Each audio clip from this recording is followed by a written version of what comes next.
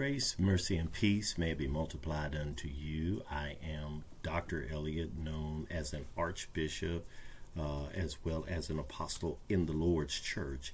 And at this time, I welcome you to T.L. Elliott Ministries Bible Study. And on tonight, we're looking at coming to the conclusion of a teaching on a specific book in the Old Testament. And the book that I'm referring to is the book of Obadiah. The book of Obadiah, one of what many would consider a minor prophet.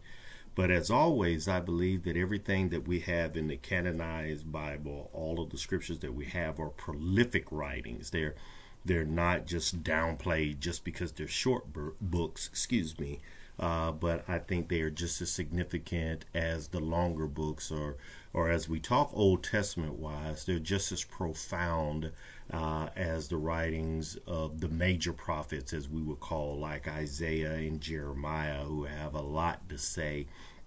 But I believe there's a lot of power if those who are believers in the word of the Lord God, and not just as leisure reading, the more that we find ourselves investing our time in studying what the word says, and not only what the word says, but what the word meant, getting the spiritual revelation behind the physical or the literal, then it begins to open up a whole spectrum of us understanding the greater things of the Lord God. Because, you know, just like as the Bible says that the Lord God is a consuming fire, as the Bible says that the Lord God is a spirit, I remind each and every one under the sound of my voice, as you invest whatever time in what the Lord has given me for teaching, that we understand that we're a spirit with a body and not a body with a spirit. So when we understand that, then we have to invest our time to say, okay, in what has been written for the record, what is the history that we have to hold on to, let me also invest in the spirituality of what's been written, because I believe, and I believe that a lot of believers would confirm what I am saying, no matter how much or how little we know regarding the word of the Lord God, is that the scripture that has been written for the record for us to read are not fairy tales. They're not just bedtime stories. They're not a Nancy Drew or Hardy Boys mystery. They're things that, as we read and meditate on it, and as we lay our face before the Lord God and pray and seek to get greater understanding, the Lord God begins to speak, because the word is the Lord God speaking in current time. Amen. And the more that we read it, the more that we hear, the more that we understand, and it begins to open up the things of the spiritual realm, the invisible that we don't see. It opens up the realm of the invisible, the things that we may not be tracking in this reality. Amen. So in that, as always, you know, for how the Lord God uses me, I pray that in every Bible study, in every teaching, that those who are under the sound of my voice as a representative for the Lord God, that you get the spiritual revelation and illumination that goes along with the passage in order to make us better believers, to make us better at executing the word of the Lord, make us better at seeking and repenting and coming into a better understanding and a better way of living our lives in order to be prepared for the imminent return of our Lord and Savior, Jesus Christ. Amen. So in saying that, I digress in that area, and I continue to pursue giving a word on tonight as we're looking at this particular writing of the prophet Obadiah. Amen. And as we even look at that, you know, I remind each and everybody that even the writers that the Lord God has chosen to make a record of what is going on in the period of time that the Lord God is doing a significant work with not only the prophets, without not only the apostles of the New Testament, but with the people that he's dealing with, his own inheritance, his chosen ones that go all the way back to Genesis, goes not only to the garden, but when it comes to a people, when we talk about the children of Israel, who we look and we see even in the book of Deuteronomy, I think around the 32nd chapter, that the Bible says they were his chosen inheritance. When we as individuals in this time have subscribed to be adopted, to be equal heirs in the lineage, whether we're biologically from Israel, whether we're biologically Jews, whether we're biologically of the descendants of Abraham, we're spiritually, because we've been engrafted in. As Paul talks about, the bottom line is these are our forefathers, these are our ancestors, from the spiritual context that we really need to look and have an invested interest in what they've done right, what they've done wrong, what they've done indifferent, because in that, once again, I believe the Lord God leaves the record for us to invest in, to say, hey, what is my spiritual family done that I need to look at adapting or applying to my life in order for me to be sanctified, to be in the direction of salvation? What has my spiritual family done that the Lord God has frowned upon? And I need to make sure that I don't continue to, as we say, repeat history. And when we say repeat history, we're saying we're investing in not repeating history of doing the ungodly things that causes us to suffer the consequences that comes along when the Lord God begins to bring judgment, when the Lord God begins to correct things in order to set things back in order as he originally designed, as he predestined before the foundation of the world. Amen. And so in that, as we look, we take this time to not only invest in the physical things that Obadiah is saying, but we begin to invest in the spiritual things that he is implying through the words that had been written. Amen. Now, as always, I tell each and every one, I thank the Lord for the opportunity to be a representative of him, but I will never say that I've cornered the market of knowing everything, but for what the Lord has given me, I believe in understanding. I want to share in order to make sure that those who are believers have as much information to invest in foundation to continue to move forward in the things of the Lord God. Amen. So as I say that, once again, we look here at the prophet Obadiah. And I remind each and every one, I call him the Edomite prophet, because even in the beginning of this teaching on this one chapter that has, as we see, 21 verses, there's a lot of meat. There's a lot of invested word in it. But the prophet's name means worshiper of, as many people say, Yahweh, but it's more accurately enunciated as Yahweh. So the prophet is the worshiper, meaning he invests his life in the actions of serving or ministering for the Lord. And so in this, what we find, this particular book, if I can kind of give you a mini recap, is a word against a particular people. The people that we're talking about is the Edomites, who were the descendants of Esau. For those that know the litany of the forefathers that are referenced in the book of Genesis, we have Abraham, we have Isaac, and we have Jacob or Jacob. But as we know for the record, Esau and Jacob were twins. Esau was the firstborn. Jacob gets his name Jacob as a supplanter, because we know from the text that he held on to the ankle of his brother when they were being born. Okay, so in that, as we know the history that goes between these two, Esau, whose name in Hebrew means hairy, which we can understand from the ancient texts of Genesis and any other records that have been written. He was a man's man. He was one that got out and hunted. He was a man's man, one that got out and fished. He did all those things that were out in nature, where we find that Jacob was more of the cool, calm, and collective that stayed home and learned to cook and hung around his, if I may say the cliche, mother's apron. And he wasn't the hairy guy, he was the groomed guy.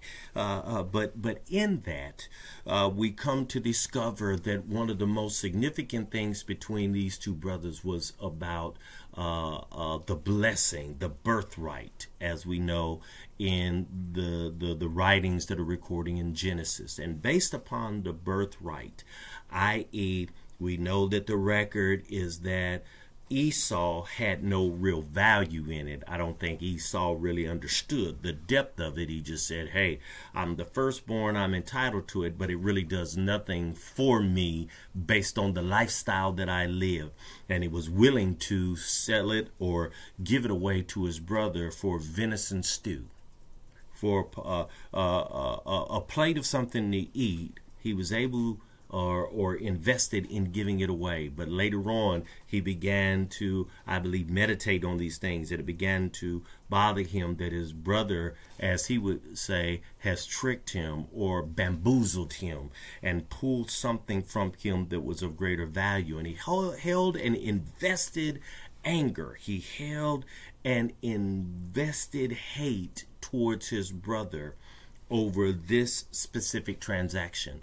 Now, what's deep about it, as I continue to remind you, is the fact that the transaction was something that was not water under the bridge, as we would say in our Western world culture. It's something that didn't find itself coming to peace, coming to agreement, or changing the emotional thought of Esau towards his brother. It was so in depth in the life of Esau that it began to transcend from generation to generation, that we find that an entire people called the Edomites held on to this hatred, this anger that was between two brothers, that now it became a national, listen to me, not just personal, but it became a national anger and ungodliness towards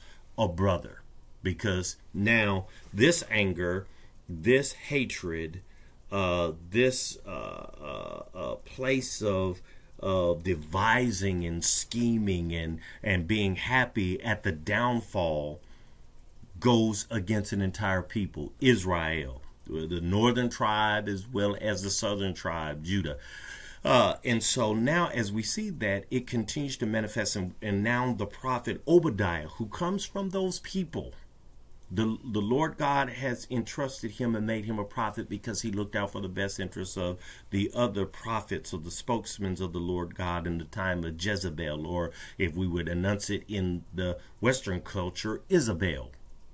So in that, I give you that history because, once again, I remind you that it's not something that has been thousands of years ago. It becomes something that resonates even in this dispensation, in this period as believers, because where this historical story rests with us, where this historical prophecy rests with us, we find that the Edomites are once again in a place not only with hatred and anger, towards their brother, but now it causes them to emulate the characteristics of Lucifer. It calls them to emulate the characteristic of the opposer, Satan. And what I'm referring to is the pride of arrogance.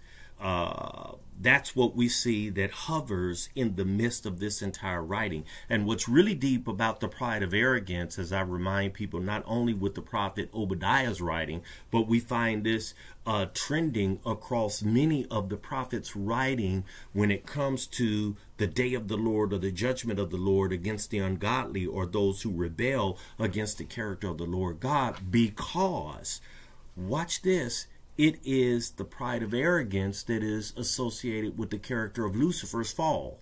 When iniquity was found in him, we're talking about arrogance and pride that was in the heavenlies that caused the Lord God to separate Lucifer, caused him to be cast out of heaven. No matter how anybody wants to look at it from their theological or philosophical views, it was the pride of arrogance. And I'm emphasizing pride of arrogance because, understand, for those who may not know, I've said it before and I'll say it again, there's two types of pride. So you got to understand, there's bad pride and there's a such thing as good pride. Bad pride, once again, is associated with arrogance, of feeling better than, feeling privilege.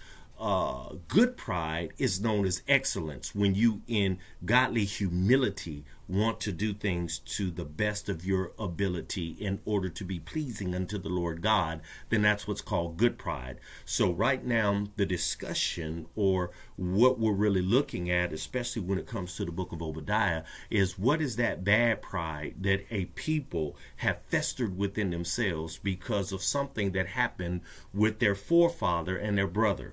What has happened that has caused such an amount of hatred and arrogance and pride to continue from generation to generation, to in turn turn around and cause them to hate a whole people who's even been chosen by the Lord God? What has caused them to have a distance between them? What has caused them to have a break in brotherly relationship? And see, we have to kind of invest in understanding that, because it does the same thing now. How are you saying that it does it now? Look at how we are still divided, even when it comes to being believers in Jesus Christ. I'm not beating up on denominations, but look at our religiosity. In our religiosity, we all claim to serve the same Lord God, but notice that because we practice it different ways, we have people, even in the body of Christ, frowning upon others because they do it this way, frowning upon others because they do it that way. You don't worship the way that I do. I don't worship the way that you do. And so in that, it causes us even to slander other churches. It causes us to slander other ways of practice. Now, I'm not implying that we are to endorse ungodly practices that are of paganism in other cultures, in other churches, or so forth. But what I am saying is there's supposed to be a brotherly connection regarding us worshiping the same Lord God. If you're acknowledging that you worship the Lord, Christ Jesus, and the Holy Spirit, I shouldn't have so much against you because the way I do it, I should be looking and saying, hey, how can we collaborate as brothers and sisters in Christ in order for us to have a strong forefront as the church? Not a church, but the church. And so in saying that, this is where I'm hoping, in the spirituality of understanding the book of Obadiah, what the prophet is saying regarding Edom, that we can in introspection look at ourselves. We can reflect on ourselves and say, hey, based on what I'm picking up out of this, let me make sure that I'm not guilty of doing the same thing that these people are doing, because it makes me no better. Let me not think because this is thousands of years later and I'm in a different place because Jesus Christ has come, Jesus Christ has died, Jesus Christ has risen, and I have associated myself with grace, that that doesn't apply to me. Amen. So in saying that, as we look at this book, once again, as I get ready to address what I would say are the last verses of the chapter, amen. This evening I want to look at verses 18 through 21. But even as we assess the chapter, there has really been some interesting perspectives that the prophet has brought to the attention of the Edomites based on their hatred, based on their anger, based on their arrogance against the children of Israel. He, first of all, in verses 1 through 9, addresses what is the prediction or prophecy or the forewarning against the Edomites because of their actions against the children of Israel, their own brother. Then we find in verses 10 through 14, the prophet gives them the reason that the Lord has given him the prophecy or the forewarning of them because of how they have treated their own brethren. Then we find from there in verses 15 up until 18, the results of the judgment on Edom. because of how they've treated their brethren. And then from 19 through 21, we find the prophet addresses the possession of Edom by Israel. So in that, let me touch the last verse of the thought regarding the results of judgment, verse 18, and continue to the end of the chapter. Amen. So now let us see what the prophet brings to our attention out of these last few verses of the book of Obadiah. In verse 18, and I'm reading from the Standard King James Version, the Bible says thus, "And the house of Jacob shall be a fire, and the house of Joseph or Yusef a flame, and the house of Esau for stubble, and they shall kindle in them and devour them. And there shall not be any remaining of the house of Esau, for the Lord hath spoken it."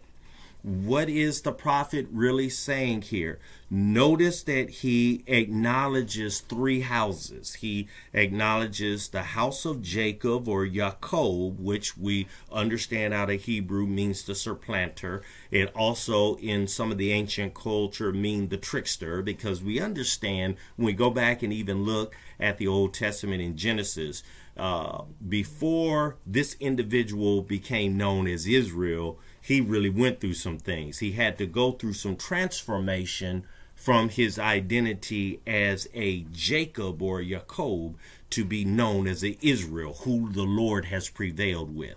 So in the working of his life, we find this identity is him having some things worked out in the reality. And if you think about it, most of us, as we subscribe to be part of the spiritual family of Israel, who the Lord has prevailed with, all of us got some work that's going on in our life or has gone on in our life. And if we look at that, sometimes in our ignorance of our ungodliness or in our ignorance of our rebellion, that's the Jacob in us that the Lord is working out, if I can put it like that.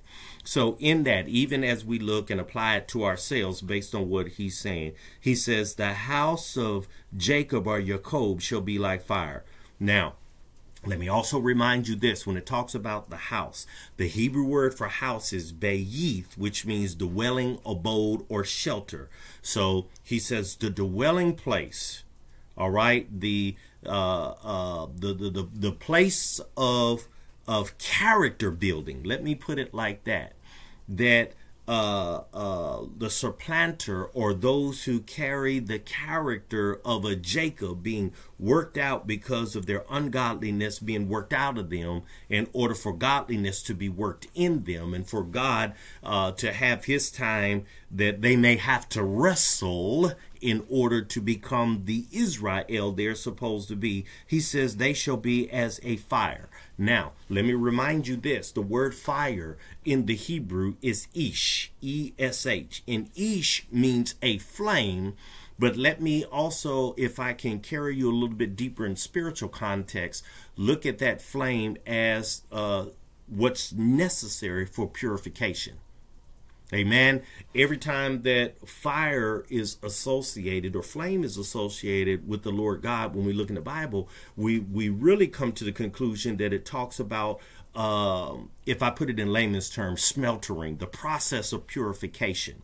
So what's happening in this result of judgment that comes upon Edom? Amen. Because notice that I said, you know, based on the subtitles, even in my Bible for this particular book, this particular chapter, verses 15 through 18 is about the results of the judgment that comes against Edom. So based upon Edom being the way it was, there were consequences that comes along. But the Lord God, when it comes to his judgment, there's nobody exempt. You just have to figure out which end of the spectrum you're going to be on. Why do I say that? Well, in my previous teaching, part 5 of this teaching on Obadiah, I brought to, I believe, each and everyone's attention that when we talk about the day of the Lord is going to be in one of two contexts for individuals. Amen. If you are in the body of Christ, it will be the coming of Christ for the redeemed. If you're out of the body of Christ, or if you've been rebellious to the body of Christ, then it comes as a day or a period of consequences that are negative upon those who are not in the family of the Lord God. So it either comes as a great day of joy for those in the body of Christ, or it comes as a great day of sorrow, because it comes as a judgment or a consequence in negative context for those outside the body of Christ, or those who rebel against being in relationship with the Lord God. So based on that, once again, the Bible says that the house of Jacob, or the dwelling of those being worked, shall be like fire. They shall be going through some things. They shall bring some things as a purifying process. Then it says, and the house of Joseph, the house of Zeph, which for those who may not know, the name or the context of the character of Joseph or Zeph means Yahweh has added. Yahweh has extended. Yahweh has multiplied. All right. So he says Yahweh in the adding context of character shall be as a flame. The house of Joseph, or the house of Zeph, shall be like a flame. Now, let me bring something to your attention, because many people will say, well, it's saying one and the same thing as it says about the house of Jacob or Jacob. But notice there's something different here. One is called fire, the other is called a flame. And when I cross-reference the word flame that's used here, what's interesting is it's a different Hebrew word. This word that's used for flame is lahaba, and lahaba means the tip of a weapon. One speaks of fire, or one speaks of a flame that we can associate with purification. The other speaks of the tip of a weapon. Now, what is a weapon used for other than to defend oneself against an adversary or an opponent?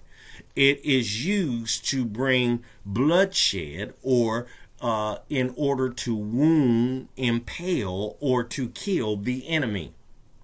I bring that to your attention because I want you to grab this. What is being implied here in verse 18 is there's purification, and there's impaling or bringing death in a perspective, in a spiritual perspective, what I'm trying to get to you, regarding the houses that are being involved. Because, watch this, in the context now that it says of the house of Esau, it says the house of Esau shall become as stubble.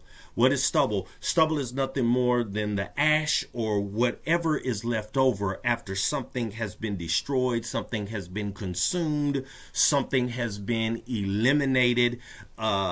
So out of the houses, we find that the house of Esau, which is speaking towards the Edomites, speaking towards the spirituality of those who carry that characteristic of them of being arrogant or prideful and being hateful and showing anger towards others. The Bible says that there's going to be nothing left. There's nothing of value that's left, because even if you think about ashes or stubble or the remains of what has been destroyed, there's nothing you can do with it. It can't be, watch this, repurposed. When the Lord God deals with the people that have ungodliness in them, it's based upon the relationship that they have with Him, that He seeks to not only remove what's ungodly in them, but in the purification, in the correction of them. When we talk about like a blacksmith, it's not only to purify metals, but it's to also purify it so that it can be repurposed. We find, though, with Edom, with the descendants of Esau, with those who have the characteristics of the Edomites, then there's nothing salvageable. There's nothing that can be repurposed. And so in this, watch this, the Bible says, and they shall be kindled in them, meaning it's going to impact their negative emotion, because when you get kindled, that means it's really speaking towards your anger. It's really speaking towards your hatred being inflamed. And this, watch this, will devour them. They will be devoured by their own hatred. They will be devoured by their own anger. They will be devoured by their own negative emotion. It will be the death of them. Then the Bible says, and there shall not be any remaining of the house of Esau, for the Lord hath spoken it. Notice he doesn't say that it eliminates the house of Jacob. He doesn't say that it eliminates the house of Joseph.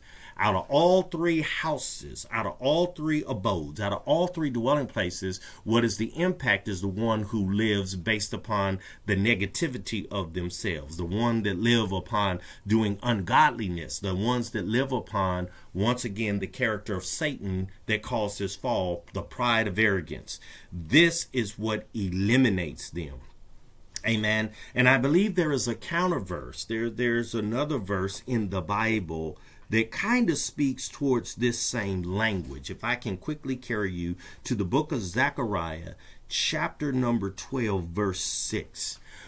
We find that the prophet Zechariah kind of speaks the same language that's being articulated here in verse 18. So this is what the Bible says. It says, in that day will I make the governors of Judah like a hearth. Notice it says in that day, or in that season, in that time frame, which we can believe this is also associated with not only the time frame that is impacting the Edomites, but even in future prophecy of what we are now on the cusp of here in this dispensation as believers. The Lord God says, I will make the governors of Judah, and we talk about the governors, we're speaking about those who are in charge. We're speaking about those who have authority. We're speaking about leadership. The leaders of Judah, or Yada, the praised, like a hearth. He will make them like, once again, like a blacksmith doing purification among the woods, and like a torch of fire in a sheaf. And they shall devour all the people round about them on the right hand and on the left. There shall come a destruction. There shall come a devouring. So the Lord God does his judgment through the people that he has utilized to purify. That's what we kind of draw from this. Some people look at the fact that there's going to be natural disasters. Yes, I'm not arguing that there will be natural disasters that the Lord causes to come in a period that we will experience as the believer in this dispensation.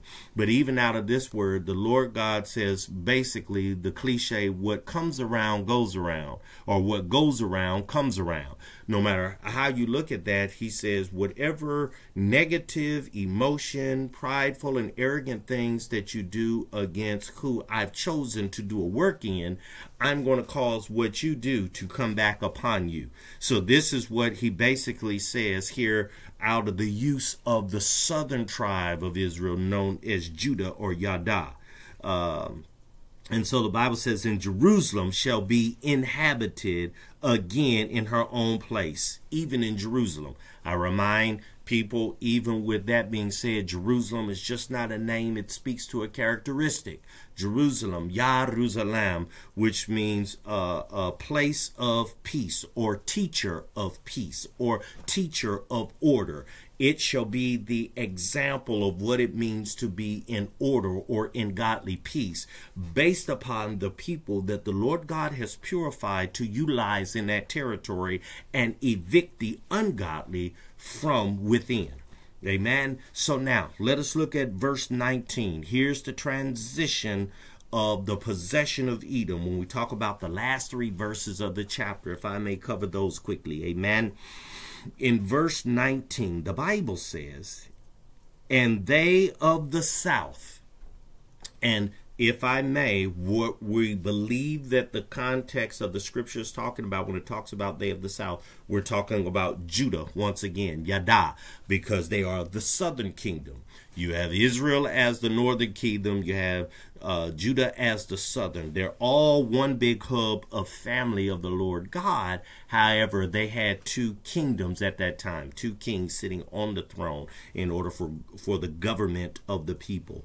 And so in this, verse 19 says, and they of the south shall possess the mount of Esau, and they of the plain, the Philistines, and they shall possess the fields of Ephraim and the fields of Samaria, and Benjamin shall possess Gilead. So listen to this. For those who have been the chosen people of the Lord God, those who are in the family of the Lord God, he begins to reestablish the inheritance to them. As we read in some of the previous verses of the chapter, the Lord basically says that they shall have their possession once again, especially in like verse 17. As we say their possession, we talk about promised land or promised territory. The Lord God not only gives them authority, but he gives his people an authority that goes beyond the scope of people. It goes into the context of territory. I remind you by saying that because think about this. When we talked about the kingdom of the Lord God, why do you think that the Lord God dispatches leadership to go out into the world? I.e., it's not only to convert people to being in the kingdom of God, but it's also to convert the territory that represents the kingdom of God, i.e., case in point. Let me elaborate a little bit further for those that may not know. Notice that at the beginning, even of this teaching, I reference myself as both an archbishop and also an apostle in the Lord's church. I know some that may be viewing this particular teaching may not believe in the apostolic, and you may not believe in the episcopacy. But, to not even go down that rabbit trail, let me touch for those that do, or for the understanding of even the ascension gift of the apostle that's represented in the Bible. Amen. Apostle, for instance, comes from the Greek word apostelos, which means delegate, ambassador, or those who are sent. But for those who do not know the ancient history that goes beyond it, because some people are limited in understanding about the apostles, you think that it only happened in the time of Jesus. But believe it or not, there's actually historical records that the term apostle existed 200 years before Jesus came into the earth that we know in the Gospels. All right, now, for that, the term apostle or apostelos was a term that was associated with captains that were sent out. They were officers that represented the king. The king sent them out into territories in order to claim the territories and convert the territories over into being extensions of the kingdom that the apostle came from, representing, which has a king on the throne.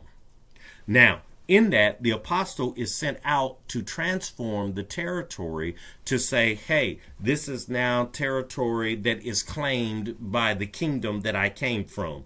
And for those who exist within the territory, if they are accepting to the character, the guidelines, the laws and commands of the king that sent me here to transform and claim this territory, I dub them citizens of the same kingdom.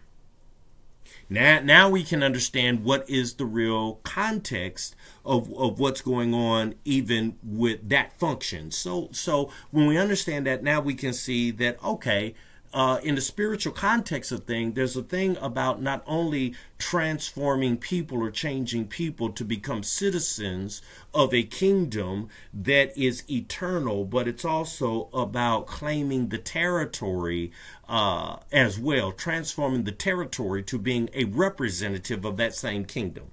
So what do we find here as we see this? The Bible says once again in verse 19, and they of the south, those who are of Judah, those who represent the character of the praised or the praisers, shall possess the mount of Esau. Now, Esau once again has become lofty, that they feel that they're in charge or in a high place. Remember, pride of arrogance makes you feel like you're on the mountaintop and that no one can touch you. If you remember, even in the book of Isaiah, chapter 14, the Bible says, "How art thou fallen, O Lucifer, son of the morning? You declared that you would exalt your kingdom above the congregation of the north." You said that you're going to be in the mountaintops, in an untouchable place where you can see everything when it comes to anybody that wants to come against you, and you will have great advantage strategy over them. We saw that with Edom in the first few verses of this chapter.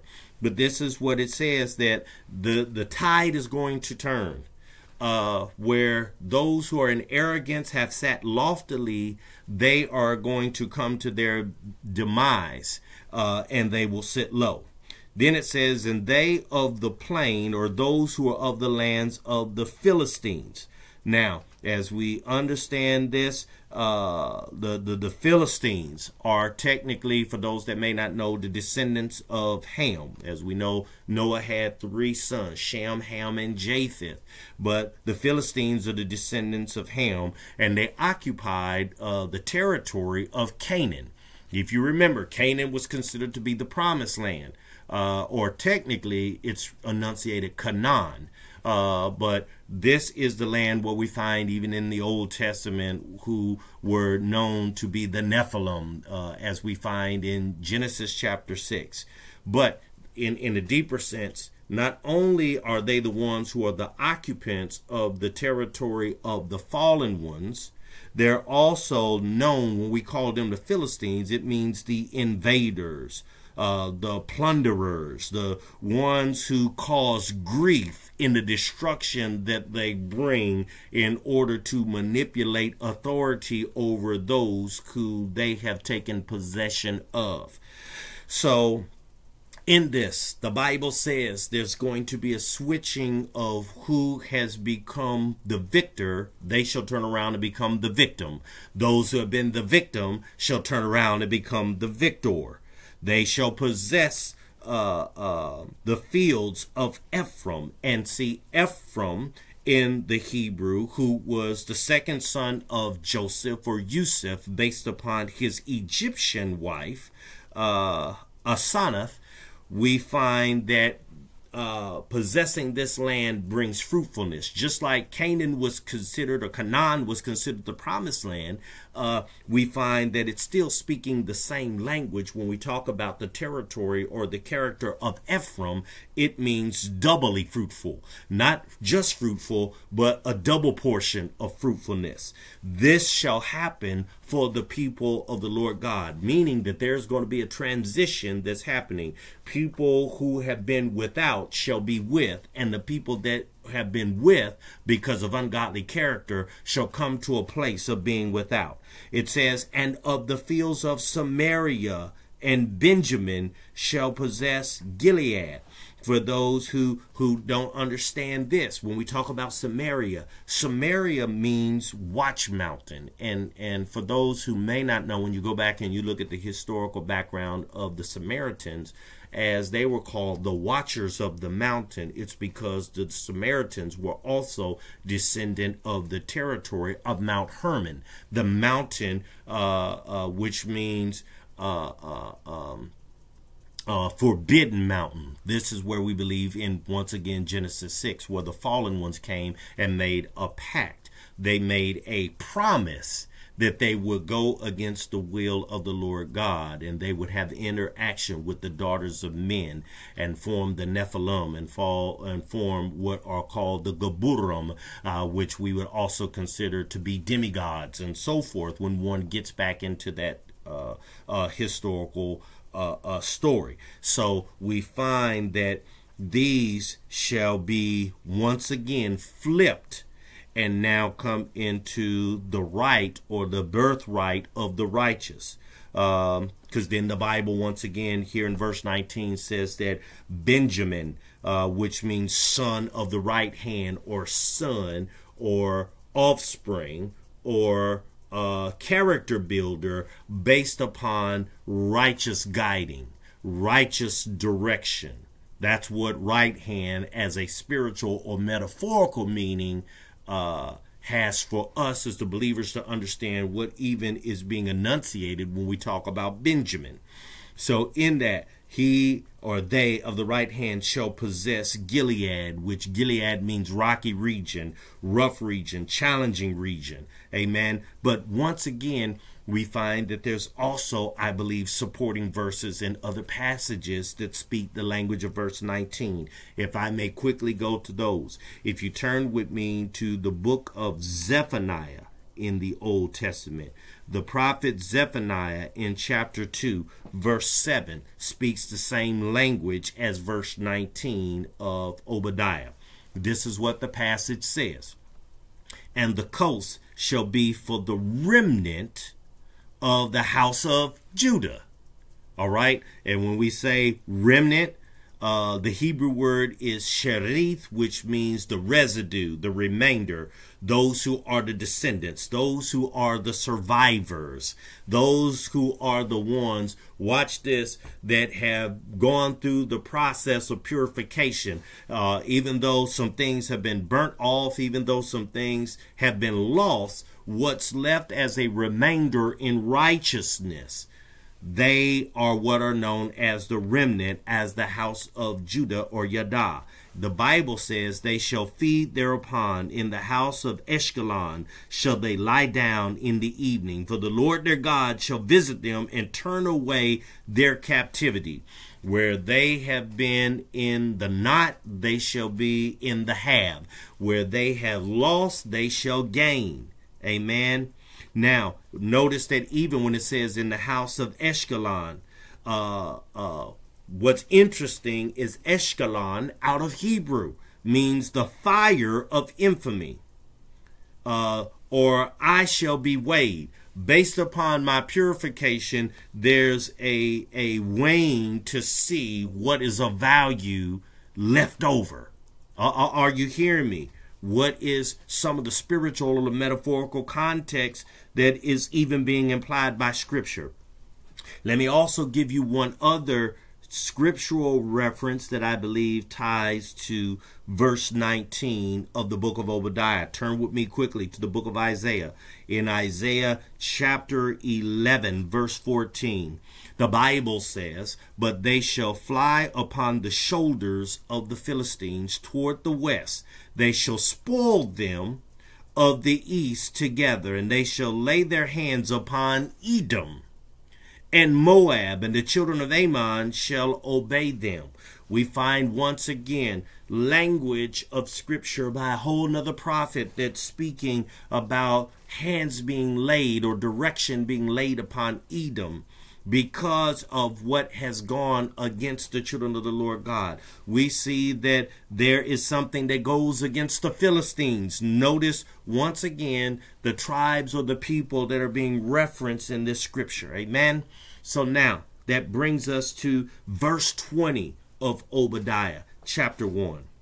Let's see what else the Bible gives us as we're drawing closer and closer to the end of this particular book. Verse 20 says, "And the captivity of this host of the children of Israel shall possess that of the Canaanites."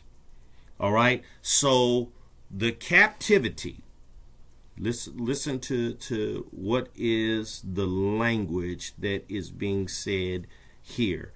When it talks about the captivity, it's talking about exile. Let me remind you, captivity in Hebrew is the Greek word galuth. So it's not necessarily talking about being incarcerated. It's talking in the context of being exiled, meaning you've been evicted, you've been sent away to not be seen or heard from. So the verse really says, and the exile of the armies. Remember, host in Hebrew is about armies. It's about who you have as your wealth of warfare.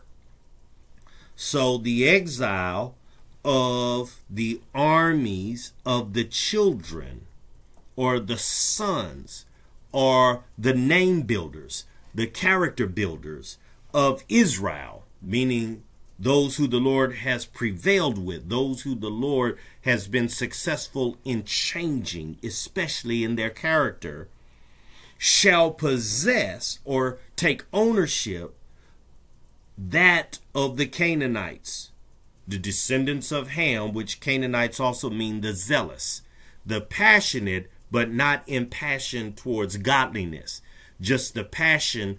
If we really want to put it in layman's context, their passion of the flesh. Even unto Zarephath. Now, what's deep here? Notice that I stated here in previous context of the previous verses about how the Bible uses a lot of language that is familiar to a refinery. What the language is regarding being purified. As we say, a metallurgist or blacksmith, those who use fire, those who use transformation concepts in order to purify and repurpose. Notice that even the term Zarephath that comes out of the Hebrew means refinery. All right. So as the children of Israel possess that of the Canaanites, or the descendants, it's going to be based on the refinery process, the blacksmith process, the purification process. Then it says, and the captivity of Jerusalem, which is in Sepharad. Sepharad means separated or exiled. Notice that I said here at the beginning of verse 20, it says captivity, which means exile. So it says the captivity, or should I say the exile of Jerusalem, which is in a place of exile, which the exile, watch this, Sepharad also translates out to be known as, if we wanted to label it as a territory, Spain. What is significant about Spain? What I discovered is Spain was known for its culture, its science, and its arts. So those who were exiled as the children of Israel, who had been delivered, those who had been transformed, but yet they were exiled from their homeland, they're in a foreign land, that this land has become the influencer based upon culture, based upon science, and based upon art. Now, we look at this, if I can carry you a little bit deeper about that, that's something that's still happening today. For those who may not be familiar with Hellenism, Hellenism is something that impacts all cultures, because what it is that when we go back and we look at ancient Sumeria, when we look at ancient Babylonia, when we look at the culture of the ancient Arcadians or Akkadians, however you want to enunciate that, they all had a culture that was associated with the pantheons of gods, or with other Elohim that they worship. What happened?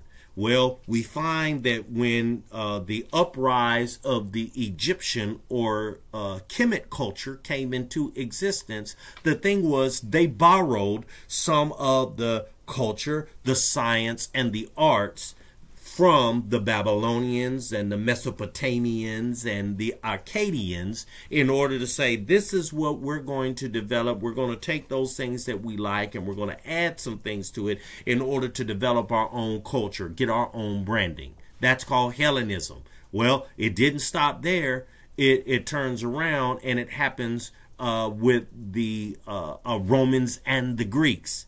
They said, hey, We like the culture that is associated with the Egyptians. We like what they were able to do with it. And so let's borrow some of that and integrate it into us. We're not going to establish our own culture, but we're going to take a little bit from here and a little bit from there based on your sciences, based on your art, and based on your culture. And we're going to label it as ours.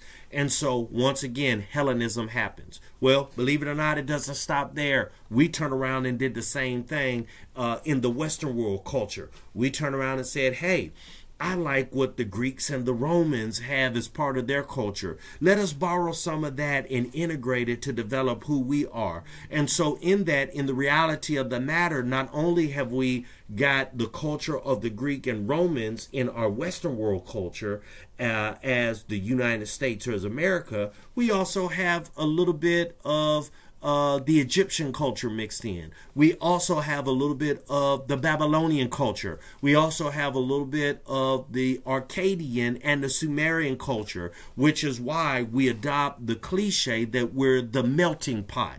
So in that, what happens is the more that you adopt everything else, the more you become distant from who you really are in your relationship and your identity and your character unto the Lord God. This is the depth of what's really being said here about the exile of the children, or those who are the descendants or character builders of Israel. Now, hopefully some can even see the spiritual revelation and illumination as it speaks to us as believers in this time, in this dispensation, how what the Lord says is everything that you've adopted in your ignorance, even as a believer that has been from other cultures over time. I'm going to flip that, because the more that you come into the revelation of your identity in me, the more that you will see what paganism has existed in you. And the thing is, some of it's going to be painful. Some of it's got to be cut out, as we understand, as we look at Joseph's characteristic as a flame. Some of it's going to have to be burnt out as we look at Jacob, as a fire. These things are going to have to happen because the Lord is redeeming and calling his people back to holiness. He's calling his people back to being into a place of in great alignment with him. So this is deeper than what's going on with Jacob versus Esau. It's once again something that still speaks to us as believers. Amen. And so in this, he says, which is in Sepharad shall possess the city of the south. As we say, the city of the south, once again, just like as I said in verse 19, since we're talking in the context of Jerusalem, we're talking the people of Israel, and we're talking the people of Judah, or Yada. Those are the south. Now, I will say, I believe there's also two other verses in the Bible, or two other passages that support verse 20. Amen. If we were to quickly turn to 1 Kings, and I'm trying to bring this to closure, but I want to make sure I give you everything that I have gotten, that the Lord has shown me to tie to this, in order for you to even be able to do additional study beyond what I've given you in this particular Bible study. Here's something else that we can add to verse 20 of Obadiah chapter 1. Amen. If you were to turn to 1 Kings chapter 17, verse 9, the Bible says, arise, get thee to Zarephath, get to the refinery, which belongeth to Zidon, which really is a variation of what we're saying, Zion, which is the mountain of God, the place of purification of God. He says, and dwell there. I need you to exist there. I need you to make that your abode and your shelter. Then he says, behold, discern with your spiritual eyes. I have commanded a widow woman there to sustain thee. Now, the passage is really talking about Elijah and the woman of Zarephath, who feeds him, sustains him as the prophet or the mouthpiece or the one who prepares people for the next course of events that are divine in the Lord God. But we can kind of even use that as we meditate on it from the context of Elijah and the woman of Zarephath to even see for us being considered to be mouthpieces for the Lord God in this dispensation, how that brings value to encourage us, to empower us based upon what verse 20 of Obadiah chapter 1 has to declare. Amen.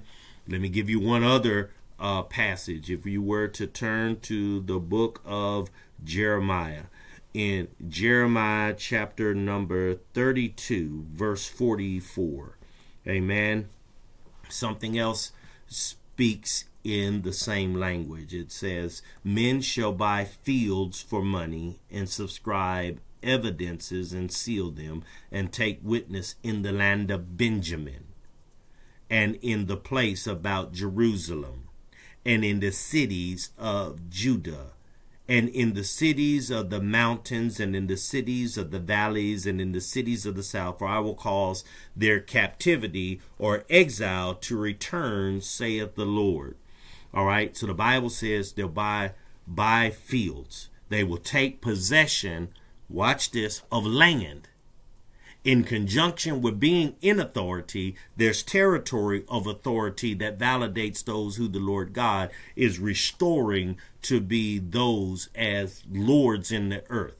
Think about this. Even the book of Revelation says Jesus is King of Kings and Lord of Lords. What makes lords, according to Old Testament context, is the fact of having territory that emulates the authority that they have.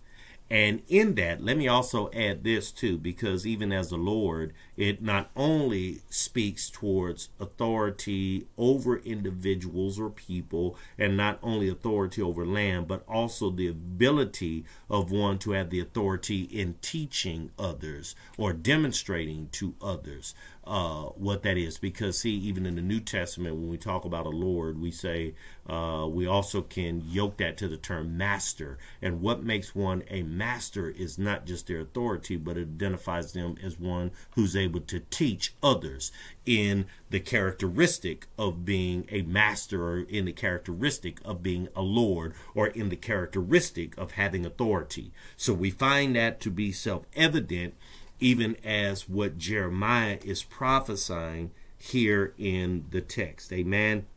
So it brings me to the very last verse of this whole book. The very last verse, if I may quickly touch this. The Bible says, and saviors shall come up on Mount Zion to judge the mount of Esau.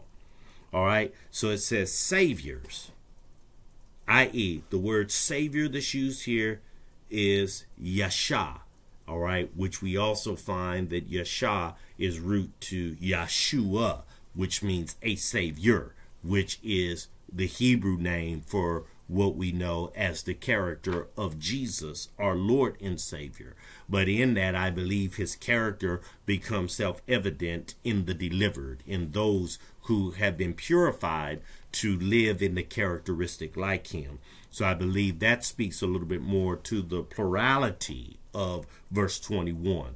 It says, saviors or rescuers or deliverers shall come up on the mountain of Zion, because that's the same thing what the Lord God used his prophets to be. They were used to be deliverers. They were used to be Yeshas.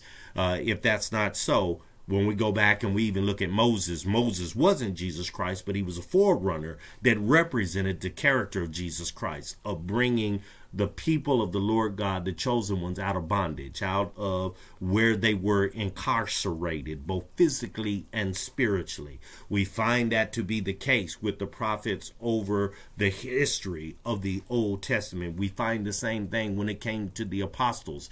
Even as the apostles went out to transform territories, as I articulated here earlier, apostles also the people to become citizens of the same kingdom. Well, dubbing them to become citizens of the same kingdom is not just as simple as saying, I make you of this kingdom, and there's nothing else that has to be done. What has to be done in conjunction with that is they have to be deprogrammed of how they have seen themselves a citizen of the territory before the kingdom comes in to take possession.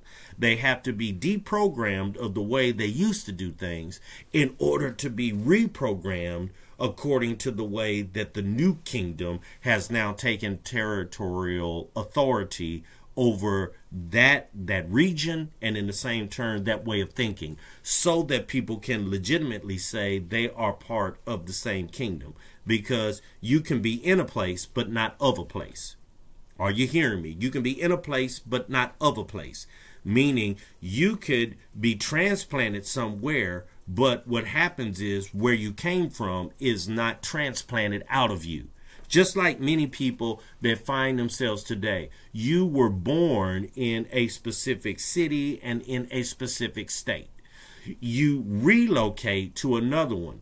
Just because you relocate doesn't mean that you stop being who you were where you originally came from, unless you totally evict that way of thinking, that way of living. Amen. And sometimes that may take a long time. Sometimes it could be a short time. If a person is really animate about not only relocating, but washing themselves clean of the way that they live somewhere else, then this is what sanctification is all about. It's about separating from people, places, things, and sometimes words that have been said in order to start anew, to be cleansed and have a whole nother living style. That's why, if you think about it, the Bible talks about being born again. Being born again is a spiritual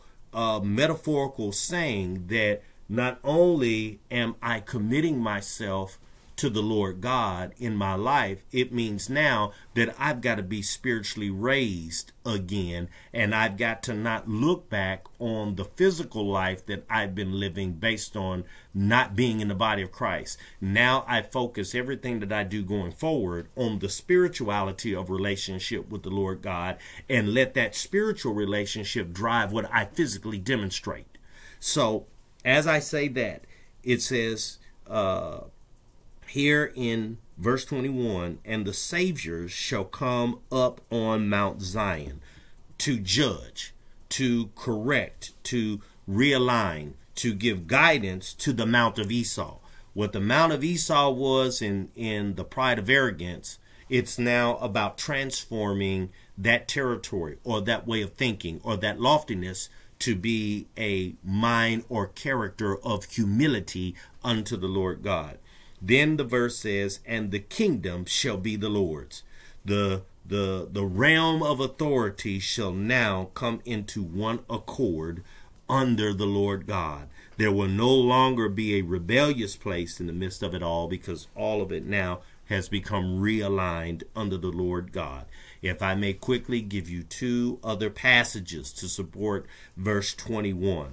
Let me carry you quickly to the book of James, chapter 5, verse 20. The Bible says, let him know, or let him understand, that he which converteth the sinner. Listen to what I'm saying. He that converts, realigns him, brings godly judgment, not in the sense of trying to condemn, but to realign. The sinner from the error of his way shall save a soul. Notice that verse 21 started with the word saviors, shall be a rescuer or a deliverer.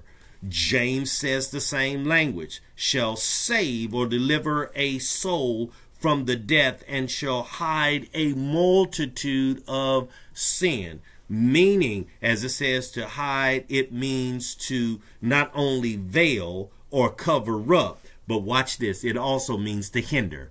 Meaning, based on the deliverance that we are to give in the character of Christ Jesus as a deliverer or a rescuer or a Yasha.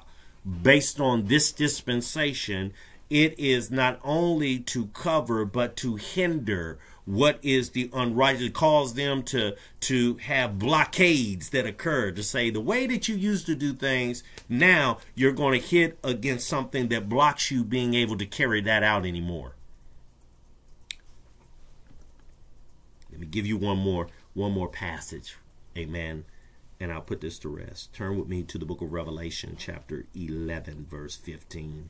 In Revelation 11:15, the Bible says, and the seventh angel, or the seventh messenger, divine messenger, sounded, and there were great voices or frequencies in, heaven, saying, the kingdom of this world are become the kingdoms of our Lord.